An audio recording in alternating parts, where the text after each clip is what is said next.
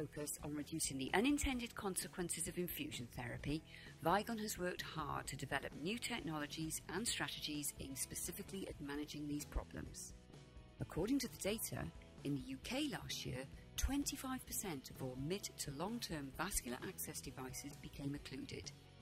Occlusions can be defined in two ways.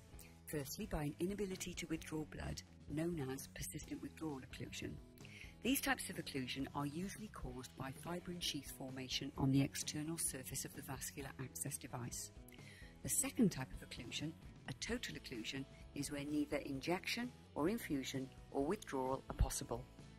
Total occlusions usually occur by blood reflux into the catheter, which can be caused by a number of factors, such as poor flushing technique post-blood withdrawal, a change in patient vascular pressure caused by coughing or sneezing, IV infusion bags running dry, the movement of the catheter, and the connection and disconnection of lure devices, such as syringes and infusion administration sets. Current infusion therapy technologies are unable to reduce all known causes of catheter reflux, with many only addressing reflux caused by the connection and disconnection of lure devices.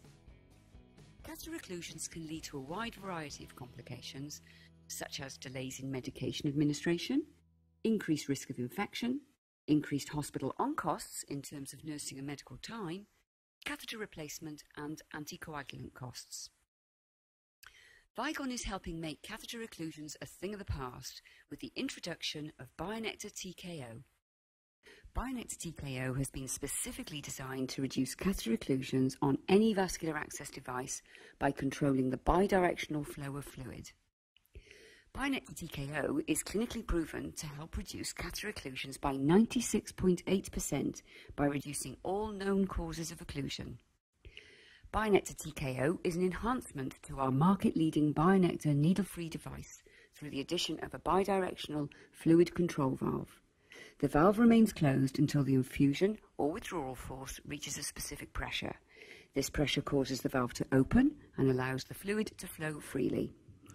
As the infusion or withdrawal pressure starts to drop, the valve closes, thus eliminating blood reflux into the catheter and maintaining patency.